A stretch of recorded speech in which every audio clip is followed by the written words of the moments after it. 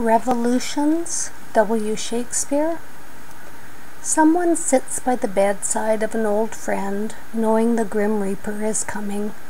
The cycle of life is a constant, not to be denied. How quickly life passes, like a sequence of waves, one after the other washing forward.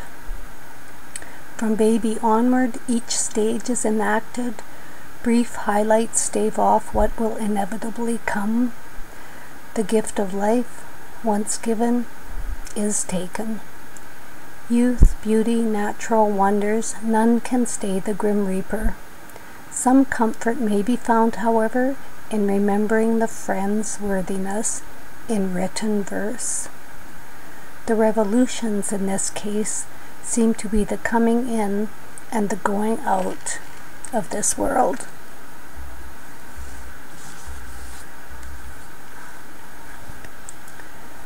Like as the waves make toward the pebbled shore, so do our minutes hasten to their end, each changing place with that which goes before.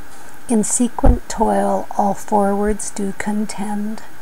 Nativity, once in the main of light, crawls to maturity, wherewith, being crowned, crooked eclipses gainst his glory fight. And time that gave doth now his gift confound. Time doth transfix the flourish set on youth, and delves the parallels in beauty's brow, feeds on the rarities of nature's truth, and nothing stands but for his scythe to mow.